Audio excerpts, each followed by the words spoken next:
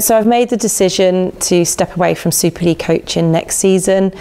It's a really hard one because I absolutely love coaching here at Team Bath and working with the players and staff. But it's a decision I had to make for myself and the family. I want to be at home more with my young family, and I also want to make sure I finish off my PhD. So yeah, a really hard decision, but I need to do this for myself and my family.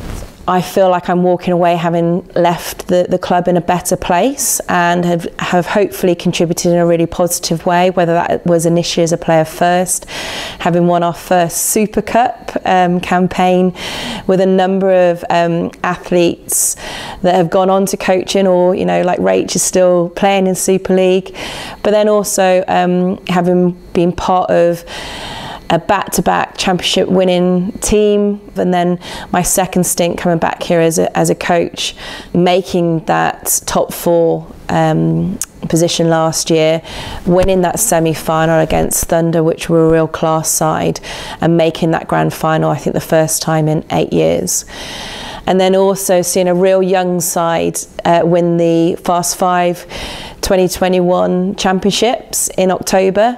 Again, I felt like it was a real new generation stepping forward and making their own little bit of history, because that's the first time we'd won that format of the game. So yeah, I feel like I have a lot of history and a lot of fond memories from this club, but the time is right to give someone else an opportunity to build on the legacy that myself, other coaches and players have created. I just want to take this opportunity to say a huge thank you to our fans. Your unwavering support throughout the years has just been phenomenal, particularly during the pandemic when things were particularly challenging and hard.